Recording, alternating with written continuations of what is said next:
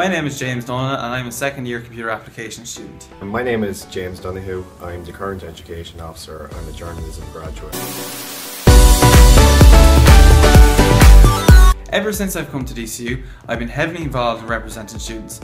And because of that, I see many things and issues that students have, and I'd love to be able to solve their issues for them and help them with different and various issues. So that's why I want to be the next academic affairs officer, because I want to affect every student academically, both inside the classroom and outside.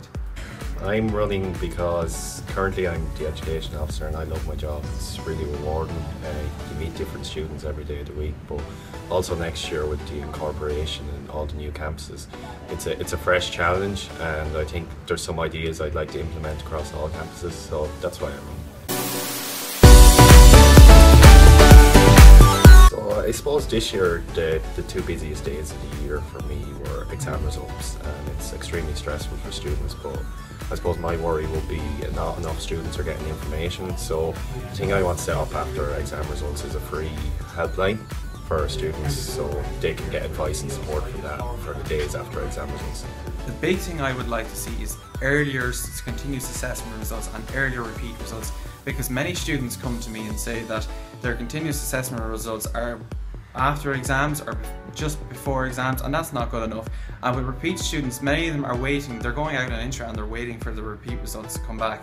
So if we could have continuous assessment and repeat results earlier, that would be good for every student.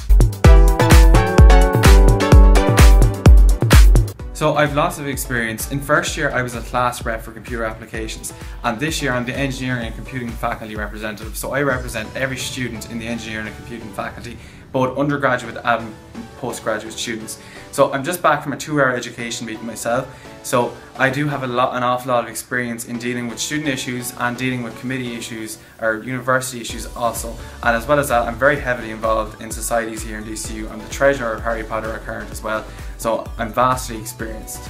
Well, I suppose I have some experience. This year I've been the education officer obviously, and I think it's effectively the same role, but it's more academic. I sit on 17 different committees throughout all the campuses already. But I suppose the most important experience is it's a peer-to-peer role. Students do call into you, and I have that experience, and I know the structures and stuff, so that's my experience. I'm halfway through my degree, so I'm on the ground with students at the moment. I know the issues that are coming, and I know the issues that are before me as well. So I know the issues that students are having, and I'd be able to represent and get that voice across if I were to be elected as an academic affairs officer. As well as that, I have been a class rep in first year. This year I'm a faculty rep, and I hope to be the academic affairs officer next year. Basically, I've come up through all those positions, so I know how the education officer or the academic affairs officer can work with class reps and faculty reps as well. I think I have that to my advantage, and I can utilise those positions as well. I suppose the main thing that probably sets me apart is the experience I have in the role already, but more than that so is kind of the enthusiasm I have for the role, and it's been seen. Like, often SPAGL officers kind of get tired and stuff throughout the year, but I'm kind of full of energy, and I think another year of me around would help the union in general.